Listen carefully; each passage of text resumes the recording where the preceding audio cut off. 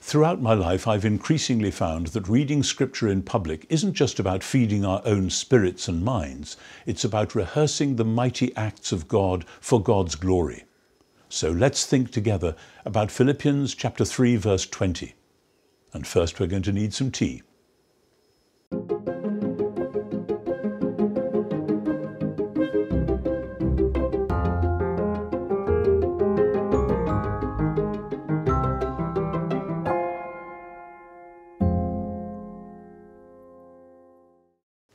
We are citizens of heaven, you see, and we're eagerly waiting for the Saviour, the Lord, King Jesus, who is going to come from there.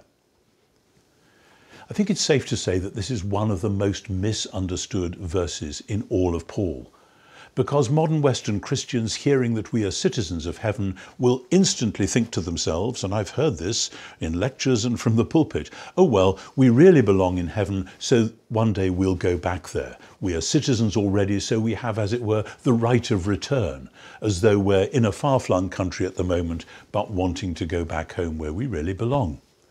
That is not how the language and imagery of citizenship worked for Paul at all. He is writing to Philippi, which was a Roman colony. And the reason that there were Roman colonies in northern Greece, which is where Philippi was and is, was that the Romans had had civil wars which had spilt over into bits of Greece and into what we call Turkey as well.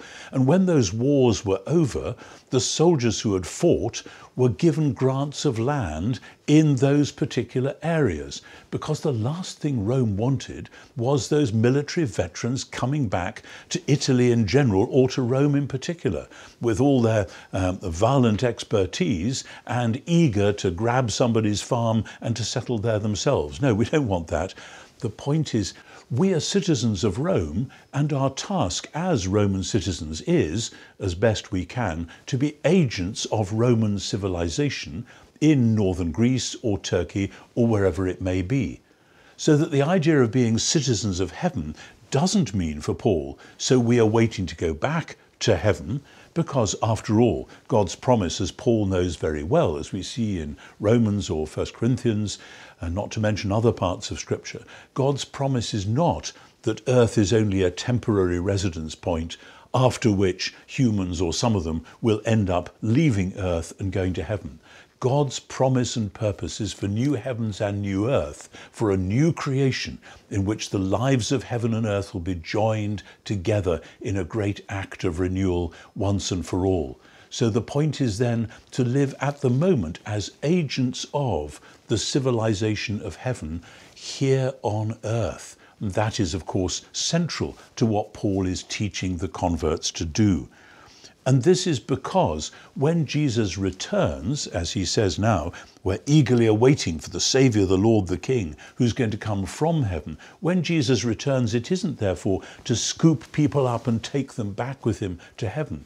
The Bible nowhere says that. The one passage which some have read like that in 1 Thessalonians simply doesn't mean that at all. The point is that Jesus is already Lord of heaven and earth, and his return is not simply an act of a spaceman swooping down to do certain things.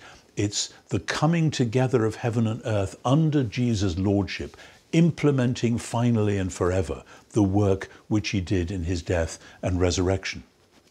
So that then Paul uses here the language of Jesus, which his hearers would have known from the language of Caesar, the language which said, we are citizens of Rome, and if we're in trouble here in northern Greece, we will await for the king, Caesar, our Kyrios, our Lord, to come and save us. Saviour and Lord are Caesar titles in Paul's world.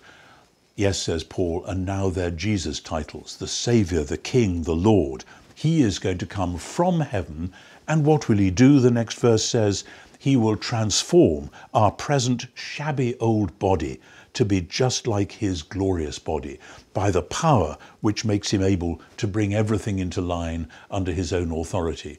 Here, as in 1 Corinthians 15, Paul draws on those messianic psalms, Psalm 110, Psalm 8, which speak of the authority of the truly human one, the authority of the King, who is finally going to complete the work which was begun. So we are at the present moment citizens of heaven, not so that we can go back there, but so that already we can be agents of the heavenly civilization in the present against the day when Jesus comes and completes the work of transforming heaven and earth and of our bodies in the middle of it. So may God give you faith and courage to get on with your work as citizens of heaven and to look forward to the coming of the Lord, the King, the Saviour. Amen. How is this passage speaking to you? Let us know in the comments. Like and subscribe or check out our other videos.